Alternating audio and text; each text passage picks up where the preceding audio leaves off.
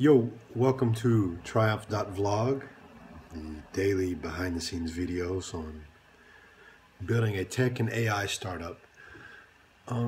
If you're new here, firstly let me move my window so I can read the notes I took.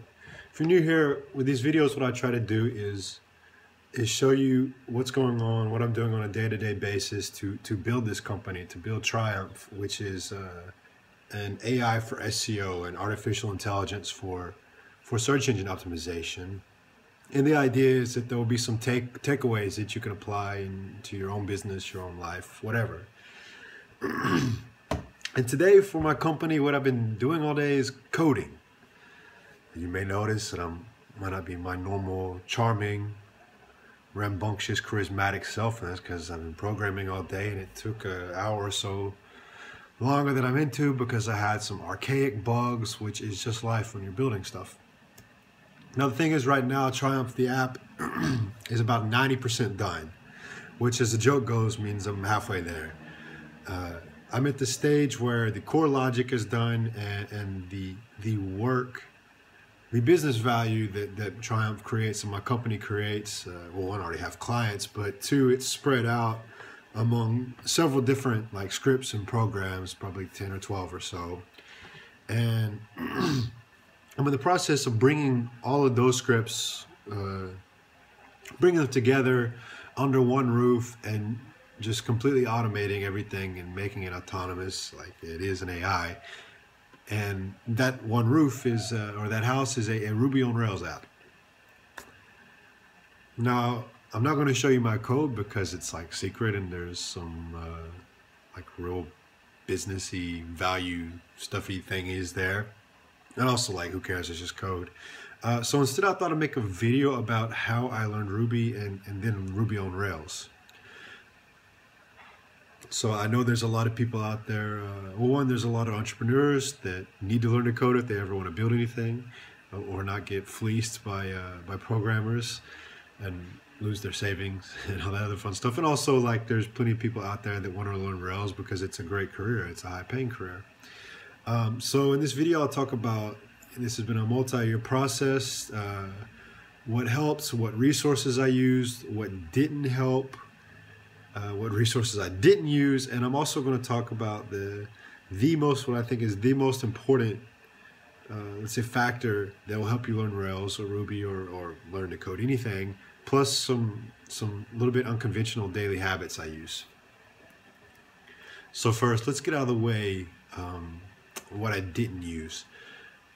I never went to a code school or took like a formal monthly code class, no formal training, and I also never watched YouTube videos or screencasts. And I guess there's other stuff that I didn't use, but I didn't use it, so I couldn't think of it when I was making my notes. The reason I didn't use any of those things is either one, they cost money. When I was starting, I was broke, or I found the formal training to have a lot of unnecessary stuff. I was approaching this as an entrepreneur, so I was really only interested in just building the things I wanted to build. And like YouTube videos and screencasts, I don't know, they're just always too slow. And I watched I think I bought a course one time and watched one video and just never went through it.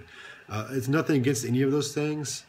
I know good coders that use them and turn themselves into good professionals from them, but they just weren't for me. Now, more importantly, let's talk about what is the biggest key, what is most important, and what's the thing that's going to help you most to learn to code. And that is to have an itch to scratch. Meaning, have something that you want to build or need to build. That, more than anything, that's going to drive you and motivate you to put in the daily work you need to acquire these skills. And also, just the act of building that code and building that program and writing that code, you're going to learn so much about Ruby, learn so much about Rails, or whatever it is that whatever language it is that you're learning, that over the time as you build app after app after app, you become a master just by learning all different classes and methods and finding all the gems and packages that are out there. Now that said, if you're just starting out, you don't have anything in mind, don't worry. I didn't know exactly what I wanted to build when I started learning Rails either. So if that's the case, the best starting point, let me pulled up right here on my fancy iPad. What the best starting point is, and what the best thing for beginners is the Rails tutorial by Michael Hartle. You've probably seen it or heard of it unless you're like, this is the very first thing you've ever thought about Rails at all. I'll link it down below. It's available paid for free. There's like video parts of it as well, but the core book and tutorial is free. And what it does, it just walks you through step by step from setting up your code, your environment, to like deploying live code on Heroku. It's just the best beginning resource, and there's a reason that everybody recommends it. And plus, at the end, you'll ship the Twitter clone, which is probably not that useful, but hey. And the good news is that by the time you finish that app, or by the time you finish the tutorial, you'll have a good idea. You'll most likely have a good idea for something that you do want to build. Now, the bad news is that building an app from scratch is way different than following a tutorial. It's much more daunting. You're essentially staring into the abyss. And personally, this is something that I really struggled with for years. It took me a while to learn Rails. I first learned Ruby and was for years deploying web apps using Sinatra and also Node.js and other things, because I never quite connected the dots on how Rails worked. That is until I came across this book by a man named Justin Weiss. It's called Practicing Rails. It's really for when you're at the stage of a programmer where you can create useful things in Ruby or whatever, and you just are having the trouble turning that into Rails apps. And this was the one resource that really put me over the edge and got me into shipping live code in Rails, which I've now done multiple times. Justin just gives you a lot of practical tips on how to break your app down into smaller, more approachable pieces. You know, the thing with Rails is there's all this like scaffolding, there's all this like pre-existing code, and it's a little bit daunting at first because it's hard to know which exact levers you need to pull, or whatever it is, leverage, whatever it is you do with a lever. It's hard to know like exactly which buttons to push to start making a difference. And Justin really shows you how to do that. There was like a really valuable tip that made just the book alone worth the price.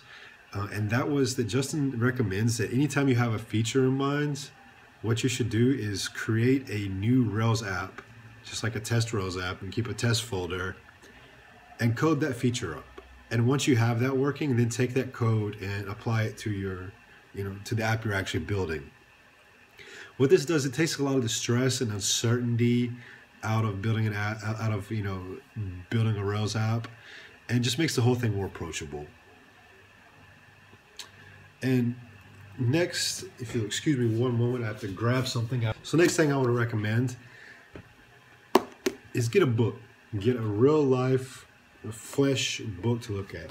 The thing is that coding is so abstract and so separated from physical reality that I think just having a book there, one, is a reference, but also it just makes the job seem more real. So I highly recommend get a book on Ruby or Rails or whatever. And yeah, okay, a lot of the definitions might be a little outdated, but I use this all the time when I'm coding, just if I just need a refresher on like the high level overview or whatever. So I would say get one of the standard books. This is the O'Reilly Ruby programming language. I'll probably pick up the O'Reilly Rails one now that I'm doing a lot more in Rails. Highly recommended. Lastly, I just want to talk just a couple of habits that I use on a daily basis. First is I just set a goal every day, maybe a module, maybe some function, whatever, some business logic, whatever it is you're trying to build. Just set a goal for one small aspect of that to get done every day. Maybe your Stripe integration, or integrating with another API, or building your own API.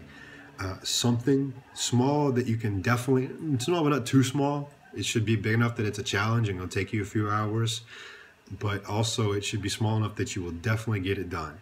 And write that thing down, work hard, finish it, and then move on to whatever else in your life. And lastly, the last thing to really talk about is just the actual process of coding itself. When you first start out, coding is going to be this real process of trial and error where you're just like kind of painstakingly line by line, character by character, writing things, executing the code, seeing it fail, writing again. As you move on and start to really like understand the language you're working with, your programming should be 80 to 90% like thinking, planning, and researching.